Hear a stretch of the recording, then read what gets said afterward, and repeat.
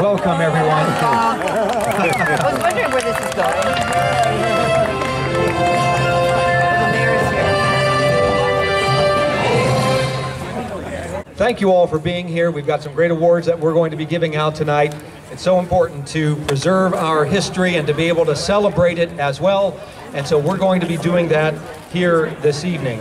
As we do, though, I would like to recognize, and by the way, my name is Mark Turner. I'm the mayor of Morgan Hill and your MC this evening. And I would like to thank you. Thank you. I'd also like to introduce another mayor, the mayor of San Jose, who is here this evening.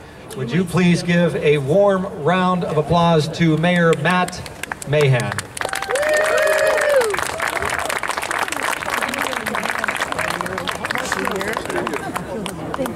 Thanks, Mayor Turner. How are you all doing? Good. Hey, this is a great turnout and a beautiful evening.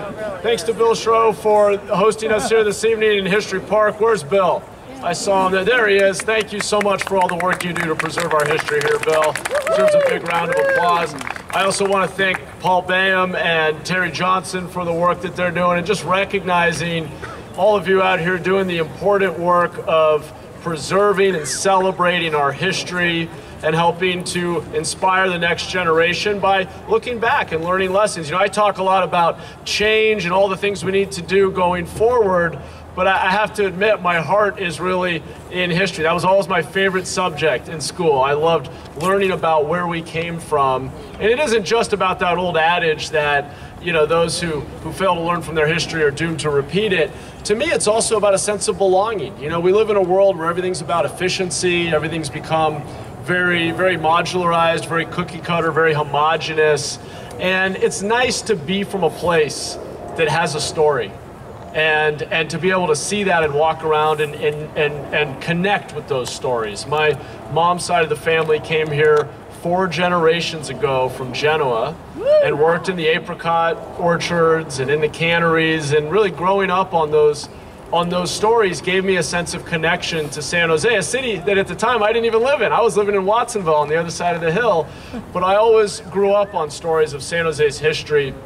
And it gave me a real sense of connection. In fact, even when I went off to college, I was always talking about wanting to come back to San Jose and felt a real special connection to our city. And so that's really, to me, what this is about. It's that sense of community, of belonging, of having a tribe, having a community you're part of. And it's about our collective story of where we've been, what makes us who we are, and where we're going together that's so special about history. So thanks for having me, and thanks again to everybody. Congratulations to all the awardees. Have a good evening.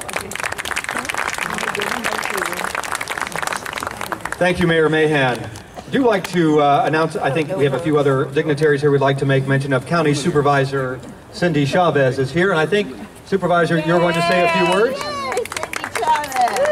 If you have a few words to say, we'll just give her a round of applause as she makes her way up. Just have to climb up the front of the stage. Well, good evening, everyone. Good evening. I am so honored to be with all of you today, and I'm thrilled that so many of you are being acknowledged. You know, one of the things that's so beautiful about San Jose, Santa Clara County is how many stories there are. Oh, yeah. And I want to thank each and every one of you for protecting and preserving those stories in a million different ways. And really, I came tonight, I know we have some small certificates for you, but really, truly, the reason I came tonight was say thank you.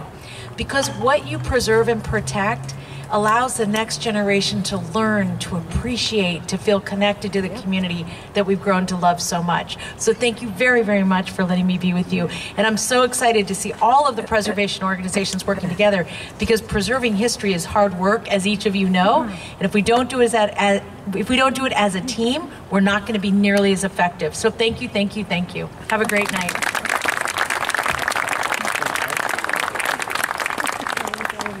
Good evening, I'm State Senator Dave Cortese, and I too am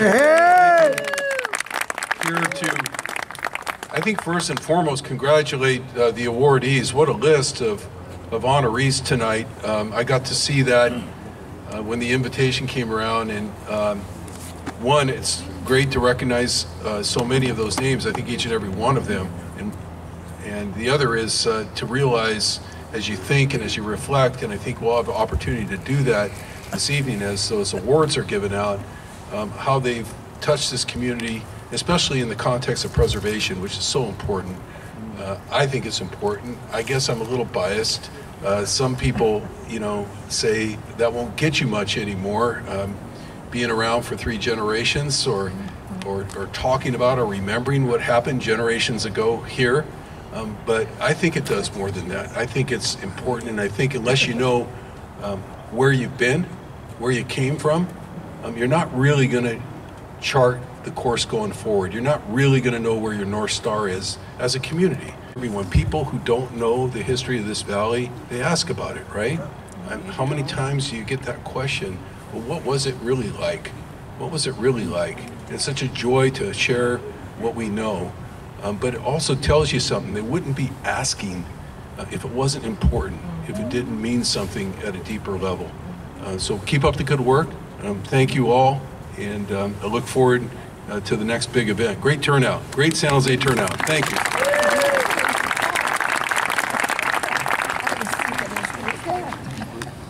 Okay, we're now going to introduce History San Jose President and CEO, Bill Schroe, to welcome you and to say a few words. Bill?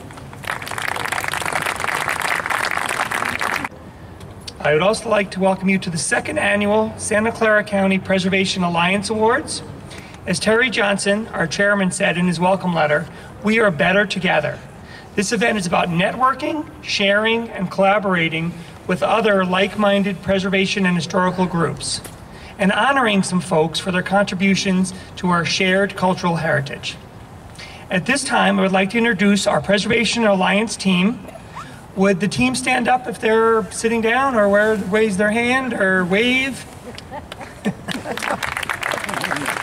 So we have Terry Johnson, who is the president of the New Almaden Quicksilver County Park, and vice chair of the Santa Clara County Historical Heritage Commission. We have Bill Hare. There he is. He is a commissioner on the Santa Clara County Historical Heritage Commission, as well as the president of the Milpitas Historical Society. Gail Frank. Where's Gail? There she is. She is on the Preservation Action Council, as well as a member of the California Pioneers of Santa Clara County. We have Annette Stransky. Is Annette here? There she is in the back. The City of Milpitas was receiving the Outstanding Building Restoration Award for the outstanding preservation and restoration of the José María de Jesus Alviso Adobe. Presenting the award is Bill Hare.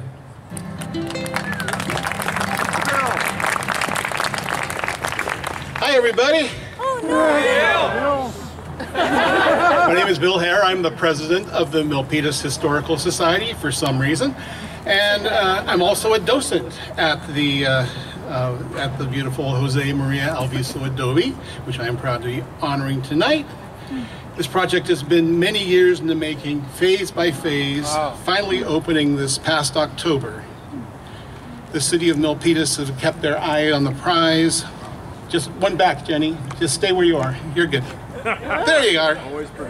City of Milpitas kept their eyes on the prize over the years, first with a gorgeous restoration of the exterior of the building, and soon after creating a wonderful park around the adobe and the other historical outbuildings on the site. Finally completing the interior restorations, signage, and displays one would see in most museums.